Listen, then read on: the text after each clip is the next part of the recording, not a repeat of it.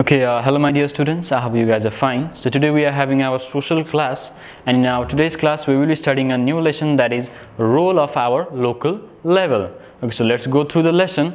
Okay, a person has to be careful prior to doing anything. And कुनै पनि कुरा कुनै पनि कामहरु हामीले गर्न भन्दा अगाडि हैन we have to be very much careful. And हामीले के गर्दै छौं हैन कस्तो खालको काम हो यो, and we must be very much careful about it. अनि he should avoid bad habits. हैन कुनै पनि खालको काम गर्न भन्दा अगाडि we have to be very careful whether it is a bad habit or not, हैन. Okay, and there is nothing impossible, and there is nothing impossible. If we try, we should counsel others to get rid of bad habits. हैन हामीहरुले कोशिश गर्यो भने हैन कुनै पनि कुरा असम्भव छैन, हैन. There is nothing impossible if we try, हैन. And we should counsel others to get rid of such kind of bad habits. हैन कुनै पनि मान्छे यदि bad habits मा लागेको छ, हैन कुनै पनि खालको bad habits मा उ addicted छ भने हैन we have to counsel them, हैन. Okay, and we should also teach them ways how to keep away from such habits. हैन उनीहरुलाई अब कसरी यस्तो खालको bad habits बाट बाहिर निक्लिने त, हैन उनीहरुलाई we must counsel them, we must give them ideas, and we must teach them, हैन how we can get out of it, हैन what are the ways we can get out of it, हैन त्यहाँबाट कसरी निस्किने भन्ने कुराहरु पनि we must educate them. Okay, so gambling leaves a man homeless, and gambling leaves a man homeless. We can learn it from the Mahabharata. हैन अब जुवा तास, हैन जुवा भनेको चाहिँ के त ग्याम्बलिङ, हैन त्यो ग्याम्बलिङले के गर्छ त भन्दाखेरि लिभ्स अ म्यान होमलेस, हैन घरबार विहीन पनि गराउन सक्छ, हैन मान्छेले जब के त ग्याम्बलिङमा एकदम एडिक्टेड हुन्छ उले के त आफ्नो एन्टायर प्रपर्टीलाई पनि के त ग्याम्बलिङमा लगाउन सक्छ, हैन एन्ड एट द एन्ड ही और सी माइट के त हैव टु लुज हिज और हर के त होम, हैन घर नै गुमाउन पनि सक्छ. We can learn it from Mahabharat, हैन नेपालको के त हिन्दू रिलिजनसँग रिलेटेड एकदम रिलिजियस स्टोरी छ एउटा महाभारत, हैन त्यसबाट पनि we guys can C an example, हैन.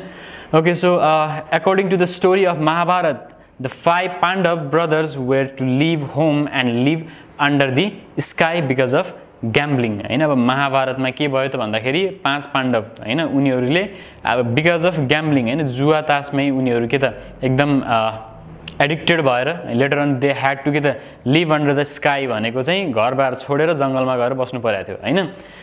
Okay, so such social evils needs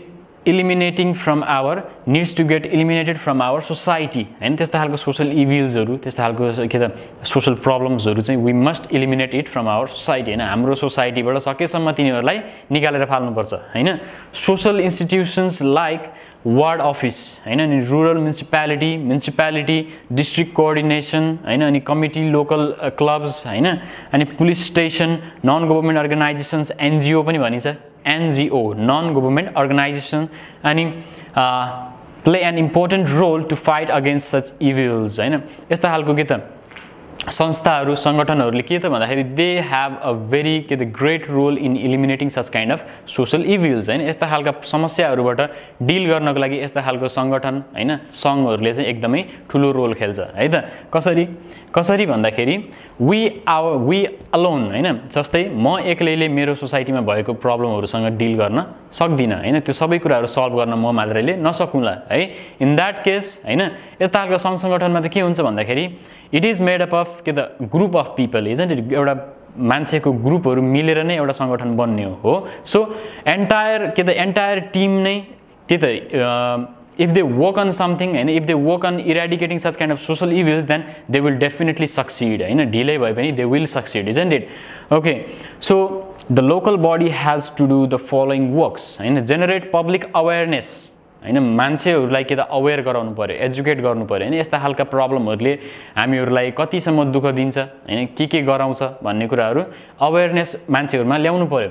by holding meetings, अब मान्छेहरुलाई ग्यादर गराएर उनीहरुलाई ज्ञान दिने, उनीहरुलाई एजुकेट गराउने, हैन यस्ता खालका प्रब्लमले यस्तो समस्याहरु ल्याउँछ, हैन we might have to suffer this much भनेर मान्छेहरुलाई हामीले एजुकेट गराउनु पर्यो पहिला त हो.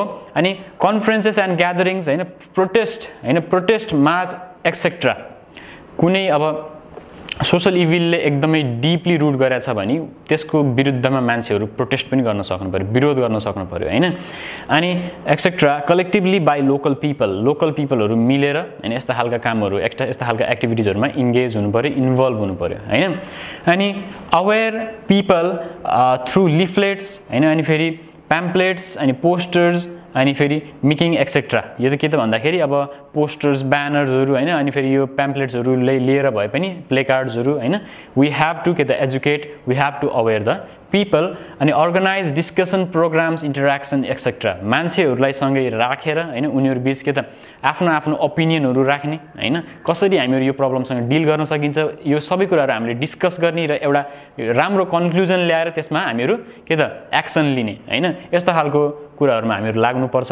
अनि publicise through TV radio and एफएम्स हैन। अब मान्छेहरूले के त नर्मली कम्युनिकेसनहरुमा एकदम राम्रोसँग इन्भल्भ छन् है अहिलेको जमानामा, के त टिभी रेडियो अनि फेरि युट्युबहरु यस्ता खालको कुराहरुले एकदम इट हैज गट के त very good link with people in our society right. So यस्ता खालका प्लेटफर्म्सहरुलाई युज गरेर पनि मान्छेहरुलाई हामीले अवेयर गराउन सकिन्छ हो।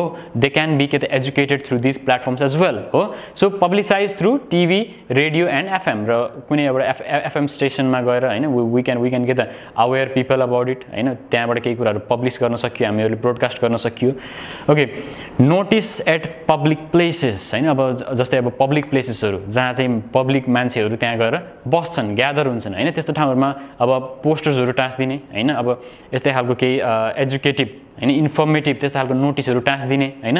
अनि prepare डाइरेक्टिभ्स rules and regulations at local level and implement them हैन। अब एउटा सोसाइटीमा त्यहाँ सोसाइटीमा बस्ने मान्छेहरूले मिलेर के त अबदेखि हाम्रो सोसाइटीमा यस्तो यस्तो कामहरु हामीले गर्न हुँदैन भनेर एउटा के त एकदम स्ट्रङ डिटर्मिनेसन बोकेर यदि उनीहरू के त इम्प्लिमेन्ट गर्न खोजे, यदि उनीहरू लागि परे भने चाहिँ अफ कोर्स हैन त्यो सोसाइटीमा त्यस्ता खालको ब्याड ह्याबिट्सहरु के त हराएरै जान्छ है त। Okay, so that was it. अनि conduct public awareness programs on radios and televisions of course right, and form a locality improvement committee and make it active हैन। अब हाम्रो सोसाइटीलाई हैन हाम्रो सोसाइटीलाई सुधार गर्नको लागि एउटा के त कमिटी हामीहरुले बनाउन सकिन्छ हैन, त्यो जसमा चाहिँ त्यही सोसाइटीमै बस्ने मान्छेहरु मिलेर हैन they can make new policies, they can bring new plans हैन, युजिङ विच के त a society a committee a community can के त uplift itself है। अनि एक्टिभेट चिल्ड्रेन क्लब। अब बच्चाहरूले पनि हैन त्यो सोसाइटीमा बस्ने अब हाम्रो एजका मान्छेहरूले पनि के गर्न सकिन्छ त भन्दाखेरि वी क्यान के त वर्क अन के त वेलफेयर अफ आवर सोसाइटी हैन। अब त्यहाँ कुनै पनि खालको अब सोशल अवेरनेस प्रोग्रामहरु हुँदैछ भने हैन हामीले भोलिन्टरी सर्भिसहरु दिन सकियो हो।